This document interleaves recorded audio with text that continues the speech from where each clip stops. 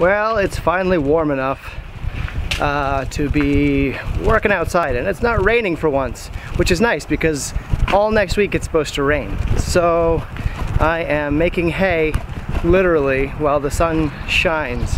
The camera is riding in a wagon full of hay, or I guess not technically hay. I'm taking a little liberties there. It's grass clippings, or more than clippings. It's long bits of grass that I cut with the scythe in the front yard, and now I'm taking them back to the compost, and you're riding along. So welcome to Foodmageddon.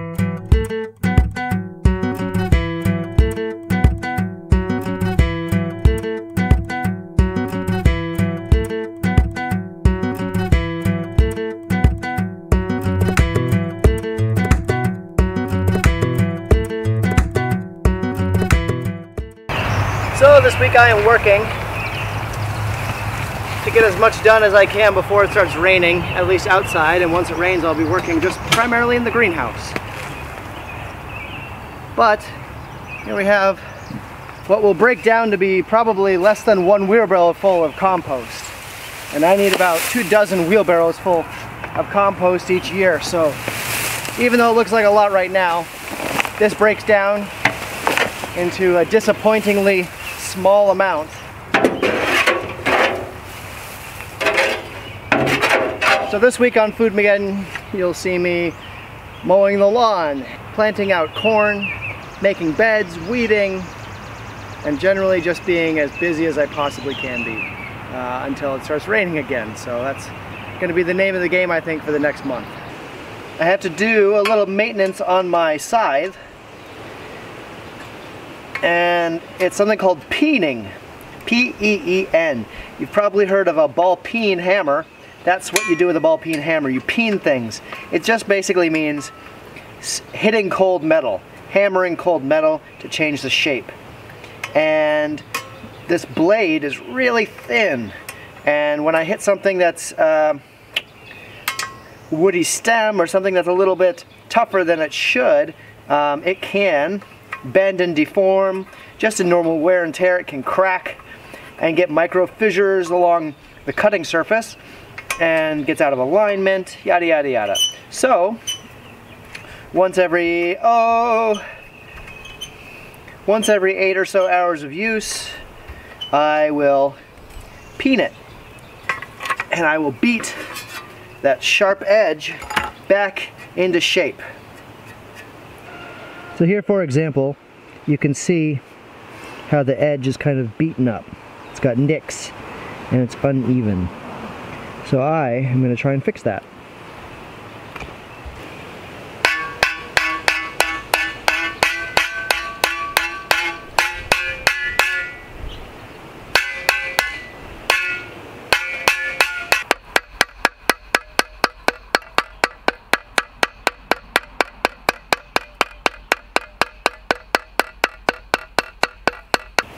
And all I'm using here is a narrow anvil and a broad hammer. I could use this narrow side and a broad anvil. That takes more skill. This is a lot easier. This doesn't actually make it too much sharper. For that, I have to use my stone here. It's got rough sides and then smoother sides. Hey.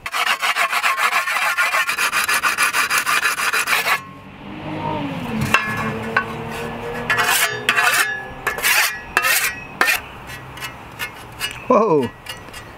Well, that got a lot sharper. So this is a 55 centimeter Falchi blade from Italy, and it's very different than an American style scythe. So this is more of an American style scythe, and you can see how the blade and how it connects to the wood are straight. This is different than my Italian scythe, which I'll show you in a minute.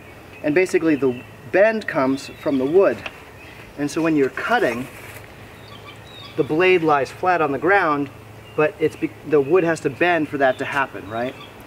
This blade is also a lot heavier. This whole thing actually weighs probably twice as much as what I use. And so you can see the blade sits flat on the ground, but the handle's straight. Whereas to make this blade sit flat on the ground, the handle has to bend. This one also, like I said, weighs significantly less, which for my money is nice because if you're doing this all day, then having a light scythe is much nicer. All this scythe material, at least my modern stuff from One Scythe Revolution, I'll link to their website right now, but look up onescytherevolution.com. They have all kinds of videos and basically any scythe or scything accessory you could hope to have.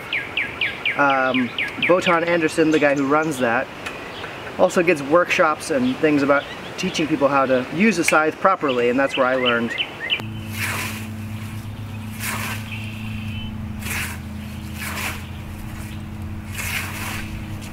I'm not an expert on using a scythe, but I do like that it's quiet, it doesn't require a lot of gas, nothing like that. It's relaxing, quiet. Again, just it's a more enjoyable way for me to mow the lawn. I try and keep what I have to mow to a minimum, and we're going to reuse this, as you'll see in a little bit. I mean, I can have the little guy on my back and do this, and it's not that hard, and it's friendly to the environment. It's just great. I enjoy it. Now, I'm not an expert on this or anything else, but most people think the scythe goes like this, and you cut things by going across the blade, but that's not really how it goes. Really what it is, it's going along the blade. So this, you know, it does cut things, but it's just not the right way to do it. It's not an efficient way to do it. It doesn't move things, and the blade isn't designed to do that. It's a thin blade. So what you want to do is slide, and barely, you move it forward only a couple inches each time, but it slices. The front picks up the vegetation, then it gets sliced on the beard or the back. So this line is called a windrow. And it makes it really easy to compost and pick up all this vegetation.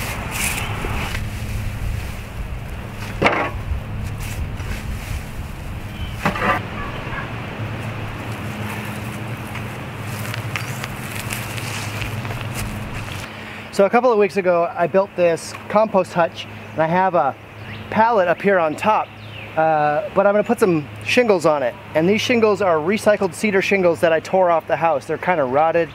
I don't really care. It's not a big deal if water gets through, if there's some drips. I just don't want my compost pile to be constantly rained on. So, you know, these will eventually just go right into the compost, which is nice. And for those of you that know how to install cedar shingles, this is not the correct way. I'm not overlapping them properly, I'm not spacing them properly, I'm not even gonna line them up properly, because it's a compost hutch. I don't care. You wanna learn how to install cedar shingles? Go to the Cedar Shingle Bureau of America's website, and they have a manual. For those of you out there that are watching, for tens of viewers, you know, one of you knows how to do cedar shingles. Yeah, I know I'm doing it wrong. I don't care.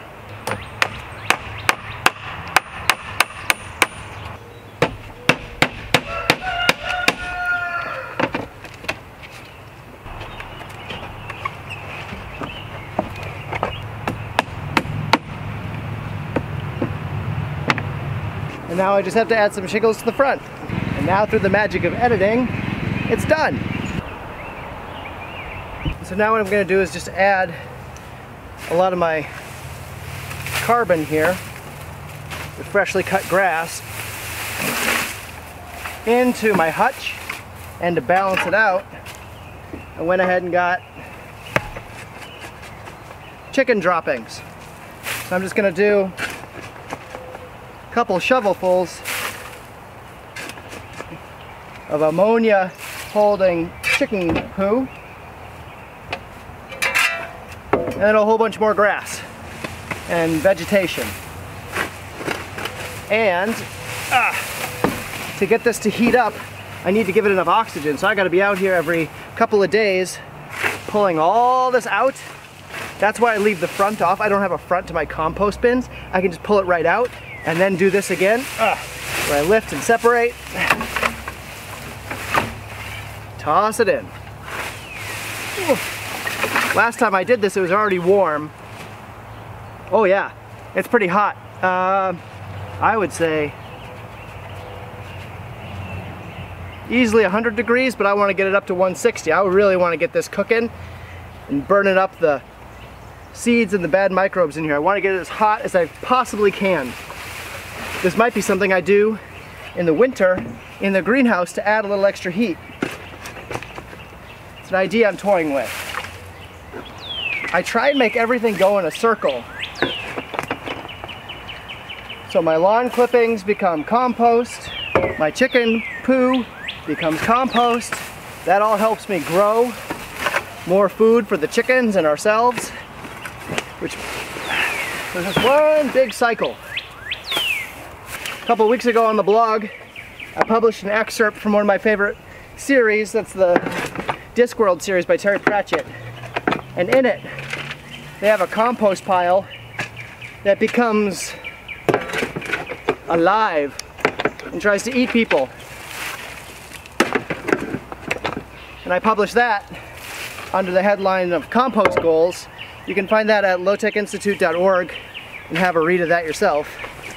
Looks like it's overflowing now, but give it 2-3 weeks, it'll have settled down to half this size. In 3 months, it'll be a quarter. And by 1 year from now, I'll be lucky if it's a whole wheelbarrow full. So this summer I was hoping to do a study, but we didn't get funding, and then this whole crisis happened anyway, so that's fine. Basically, what I wanted to look at was something called polycropping. And polycropping is the opposite of monocropping. Monocropping is when you plant an entire field full of corn, beans, squash, whatever.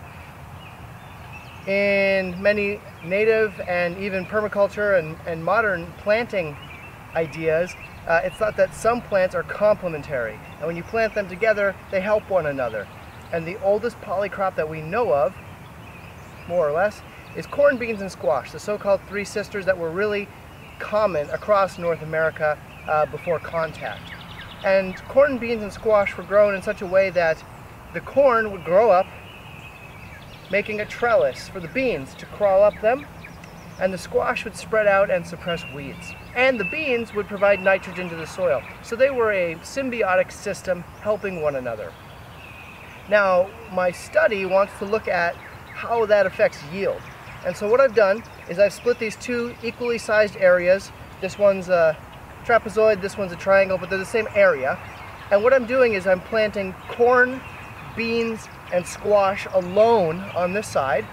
And then I'm planting the same amount of corn, beans, and squash together on this side.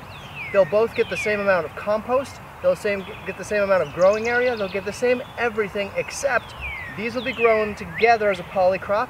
These will be grown independently as 3 separate monocrops. At the end of the season, I should be able to count up and weigh the different amounts of food grown on each of them to see if there's an actual difference between what's grown in polycrop over here and what's grown in monocrop over here.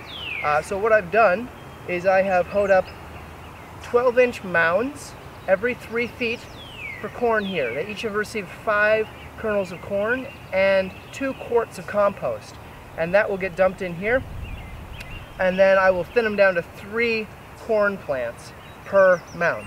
On this side, I have 18-inch mounds at 4-foot spacing.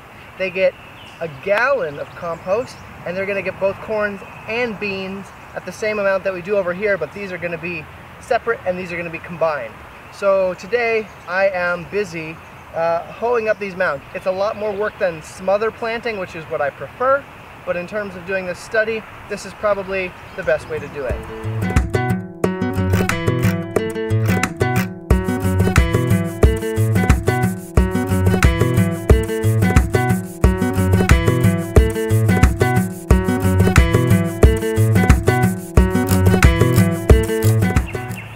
The cornfield is planted. Both the polycrop and the monocrop. The oats are beginning to come up, as are the weeds, but there are oats. The turnips are sprouting nicely. I need to weed between the rows. the beans have been a little slow to germinate. And something got in and started eating my delicious peas. So I had to find the short in the fence and fix it. And now I have to re-weed and trellis all the peas. Once a day I pull the plastic cover off of this box of straw with mycelium, which you can see growing through in the white, and I give it a spritz of water. And hopefully before long we'll see pinning, which is basically little incipient mushrooms growing right out of the mycelium. We don't have anything yet, but once that starts happening it'll fruit for a couple of weeks, and then I'll be able to flush it again and it'll fruit for another couple of weeks, and maybe even a third time. So we'll see how many pounds of oyster mushrooms we get out of this cube of straw, which then gets composted. Full circle. Alright, now we got lettuce.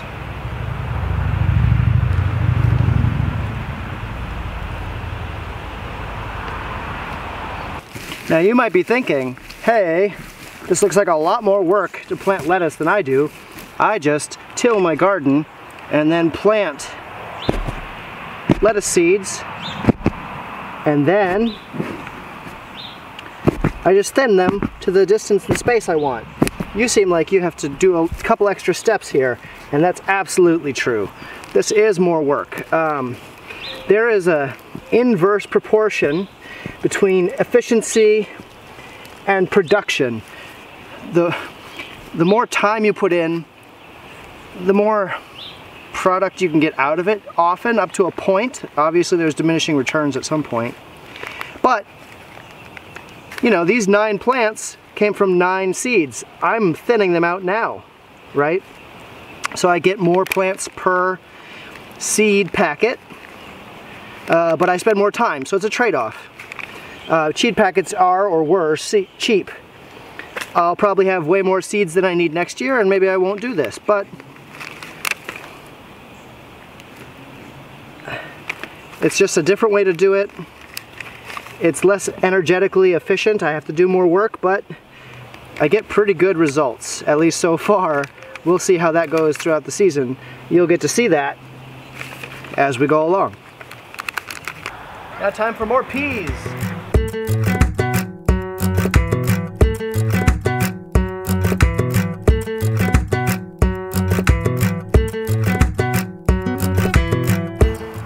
So next to my fava beans, I'm going to grow cucumbers, so they'll grow up and over as the fava beans peter out. So cucumbers will take over after the fava beans are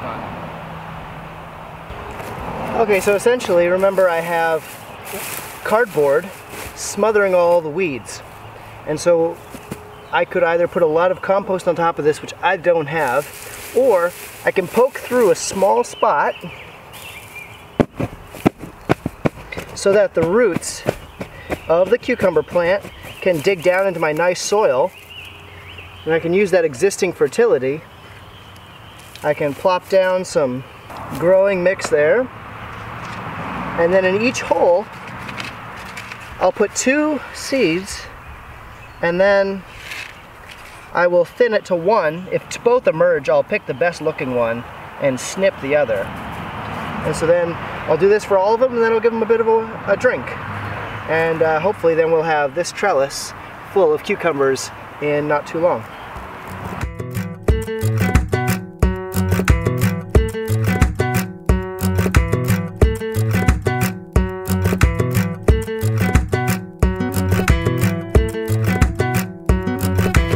And now I get to make similar planting of beets.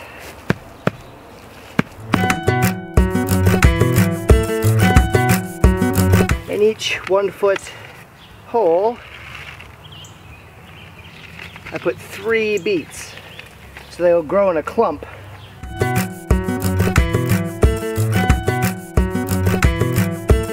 So in this bed, I'm going to take advantage of having lots of mustard seeds, and I'm just going to disturb all of the weeds that are growing here already, so that they die. And I'm just going to top seed it with a whole bunch of mustard seeds and just rake them in, not even in rows, not even anything like that. and just let hundreds of them come up, and we'll eat lots of baby mustard, and I'll pick those out between what are going to be rows, and I'll leave the rows to grow bigger.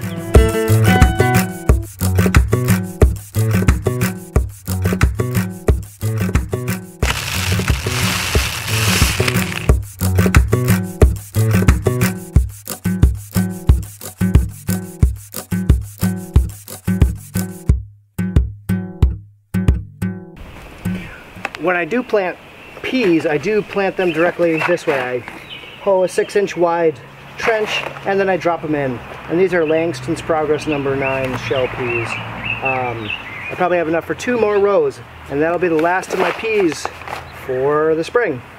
Hopefully it doesn't get too hot too quickly and these have time to bear fruit. Well, not quite fruit, but you know what I mean.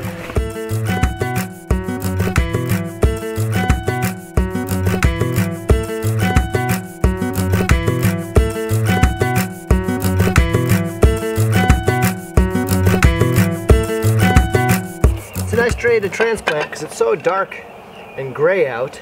The nice thing is it's not going to stress the plants out, and they'll have a day to establish themselves before they really get hit with sun. I'm going to put these tomatoes as deep as I can because their stems will send out roots. So right now this one's roots are only that long, but if I bury it up to there, it doubles the effective root depth. These are German Johnson tomatoes. It's a beefsteak style tomato. So I'm planting them by the house because these will be something we'll be slicing and eating on a more regular basis than, say, the paste tomatoes, which will wait until they're fully ripe and a whole bunch of them all at once to harvest. Now, tomato cages are not really my favorite way to keep tomatoes, and I'll show you my other trellises when I get those going. But I had them, and they're here, so I'll use them.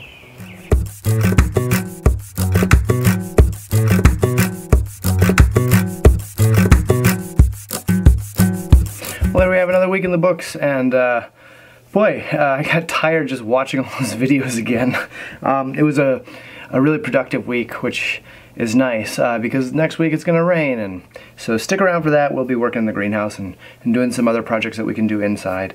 And really, this is important. Please do share us. Please reach out, send this video out to friends, family, anybody, share it on your social media, anything like that. It's really helpful for us to get the word out about this. And to talk to more people, reach more people about the project we've been carrying out. So feel free to reach out, send me an email, scott@lowtechinstitute.org, or just leave a comment below in the video and I'll try and respond. And maybe if you have a question or something like that, I can respond to it in the video. I'm happy to do that. Don't forget to check out our blog, lowtechinstitute.org, subscribe, all of those things. You know the drill by now. Please do that, and stay safe out there. Take care of yourselves.